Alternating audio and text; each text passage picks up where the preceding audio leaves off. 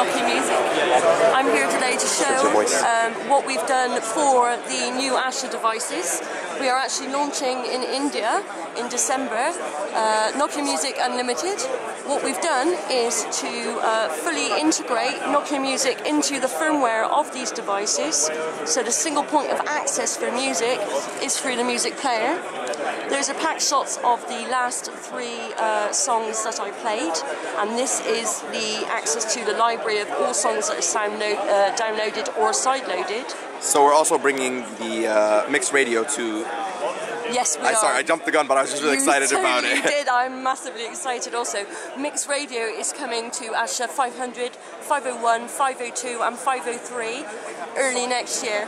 That's next, and it's in all of these territories that are currently available for Windows Phone, so 34 territories. We'll have mixed radio available. We'll have mixed radio, and it's exactly the same service and quality of mixes as all the other The same high quality mixes with the mixes with the same the custom made mixes and the ability to make mixes and everything. Absolutely. And the ability to save them off. Offline the mixes, absolutely. That is amazing. There are 6 skips per hour per mix. Will there be the ability to upgrade to Nokia Music Plus? That's a very good question.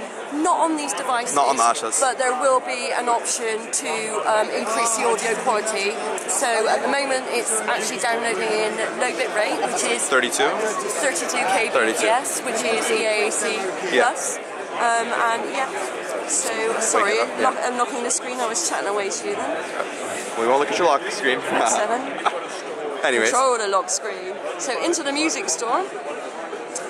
And will the music store support high quality downloads as well? Yes, it will. That is awesome. So you have the choice. And so basically this is going to be built into the system, so we don't have to run any apps. This is the default music app is going to be Nokia Music. Yep, it's the only music available on this on the new devices. So when if I use music from my PC, it'll get into Nokia Music. Yes, you can actually load it into. It won't get into the Nokia Music store. Yeah, but it'll be in my playlist. It will be in your playlist. It will be in your player. You will have access to pictures. So a quick rundown. Basically, we're saying a built-up music player from the bottom up, which is integrated into the system, plus mixed radio. Yes.